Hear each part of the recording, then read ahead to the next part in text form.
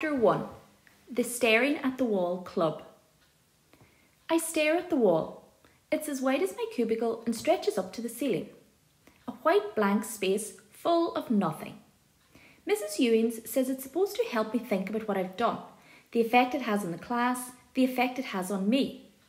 But staring at the wall doesn't feel like it helps me. It feels like punishment.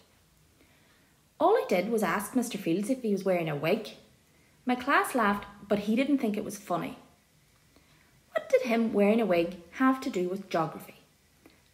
Nothing, I said. Yes, nothing, Felix, so get on with your work. But I couldn't concentrate.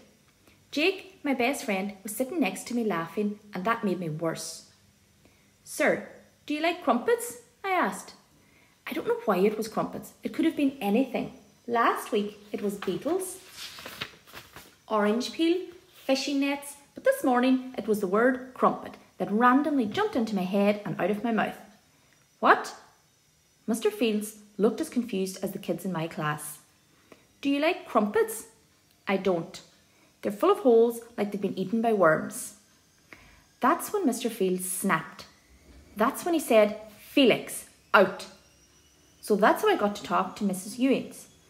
That's how I ended up in here in the Staring at the Wall Club again. It's actually called the Isolation Room, but we call it the Staring at the Wall Club because that's what we do, stare at the wall.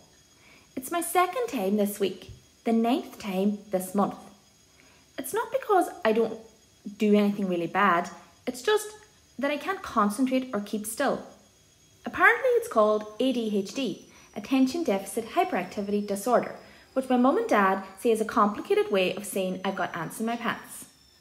All I know is that I can't help it, but it does mean I get sent to stare at the wall a lot. But not as often as James King in Year 9. He tells me he gets sent here every day. He's sitting the other side of the partition wall right now, tapping his foot against his chair leg. And there are 4 other kids here, 2 boys from Year 8, 2 girls from Year 9. We don't talk to each other, but sometimes we smile or nod like we're members of a secret club. But most of the time, we sit in our cubicles and stare at the white wall, thinking about the things we've done, except all I can think of is going home with Jake to fight the cavalry. Tap, tap, tap, tap, tap, tap. James, I think we've had enough of that. Tap, tap, tap, tap, tap, tap. James? Mrs. Ewings looks over the top of her computer. Can you stop it? But miss, I've been here for ages. And whose fault is that? Mine. James King sighs. Tap, tap, tap. I stare at the wall. Tap, tap, tap. Hey, you. James King whispers like we're in prison. I ignore him. He's always in here because he's been fighting or has sworn at a teacher. I'm only in here because of crumpets. I try to concentrate, but I can't stop getting carried away by my imagination or the tiniest thing that grabs my attention, like cars going by outside or a spider crawling down the wall along the floor. I slide my shoe across the carpet tile. The spider crawls up the toe of my shoe, over my laces. Oi! What? I jump out of my thoughts as James King pokes his head round the edge of the partition.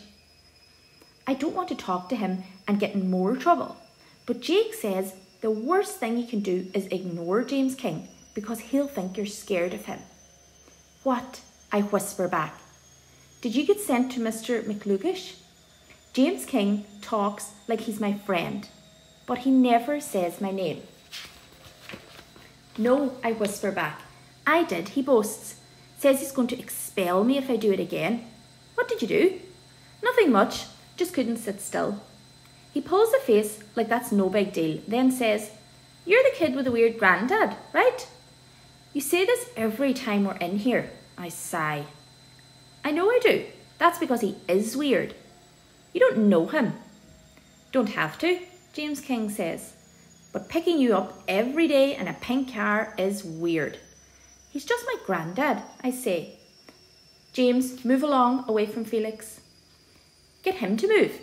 No, says Mrs. Ewings. I asked you. James King huffs, then picks up his bag and moves. It's only a few seconds before he starts tapping again. I stare at the wall and try to block him out. Some kids do homework in here, some read books. Jake said he fell asleep once, but I just stare at the wall to make time go quicker, to forget where I am. If I stare long enough, I see colours and shapes and they merge together and it's like I'm watching a film. My house, Jake's house, my granddad's house, around the edge of a grass square. And in the middle of the square is my and Jake's tree. In the winter, we're soldiers crawling across the grass on our bellies with guns, talking on a two-way radio. And when the coast is clear, we fix our bayonets and run through the snow. In the summer, we load cannons and fire them at the horizon where the enemy are camped. Sometimes I get grazed by a bullet. Sometimes they hit me full on, right between my ribs. I can still feel the stabbing pain in my heart, and if I lift up my shirt, I can run my fingers over the ridge in my skin where the scab fell off. Me and Jake take everyone on. It doesn't matter who they are or what country they come from. It's any soldier who dares to come near us and threaten our tree. I imagine them there now, and I can see them advancing through my binoculars. There's a sniper on top of Mrs. Flower's roof, sweeping across the square, over the parked cars at the front doors of our houses. He keeps sweeping, until he suddenly stops dead in line with our tree. I need to stop him. I pick up my rifle and rest the butt against my shoulder. Snap! The sniper locks right onto me and I'm locked onto him. We're two eyes at the opposite end of a giant telescope. Don't shoot, he whispers. Don't shoot, I whisper back. Click. He's pulled the trigger. Click. I've pulled mine. I duck as a bullet whizzes past my ear. Ha, got you. The sniper's head explodes like a giant tomato. Felix, someone taps me on the shoulder. I jump and turn around. Mrs. Ewings is looking at me weird. Yes, miss, I was just... My brain scrambles back to this world. Mrs. Ewings taps the table. Felix, she says, your granddad is here.